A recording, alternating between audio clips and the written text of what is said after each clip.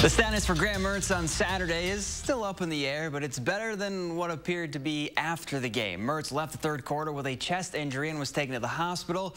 He was released later that night.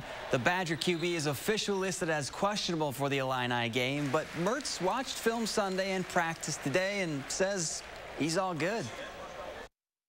Took a breath and felt a little bit different, so I had to go get evaluated, just making sure everything was all right structurally and in the organs, so it's all good. All the tests, I gotta be careful because I'm not a doctor, but you know, he's good that way, and was good today. You always want to play, so I'm gonna do whatever I can to make sure I can put myself in the best position, but I feel good.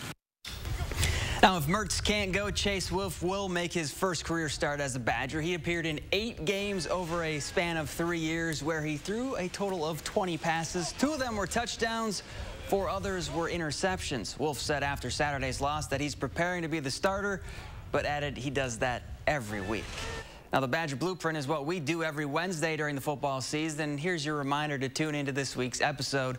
Wisconsin State Journal columnist Jim Polzin and I will have more on Mertz and the familiar face Wisconsin will be going against on Saturday.